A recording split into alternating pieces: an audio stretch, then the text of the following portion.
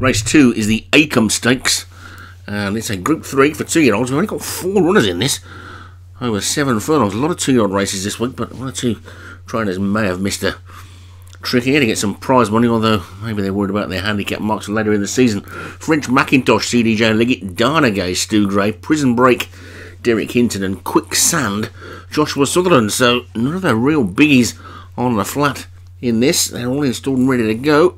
As they break away nicely. Joshua Sutherland not doing so well on the flat as he does on the jump, so you could argue this one's going to go to one of the lesser flat trainers, but it's CDJ Liggett's French Macintosh who's got the lead.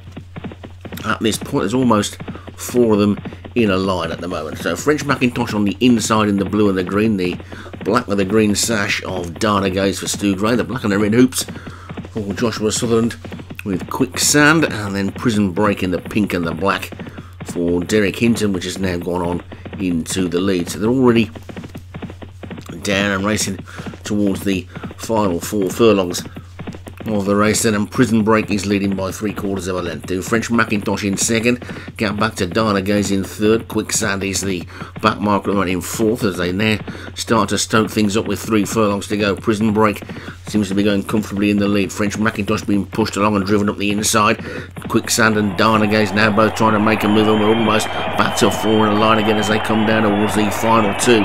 It's French Macintosh on the far side, Quicksand on the near side. Between the 2 of them, Prison Break, Darnagay's is the one who looks to be struggling as they come down towards the final furlong.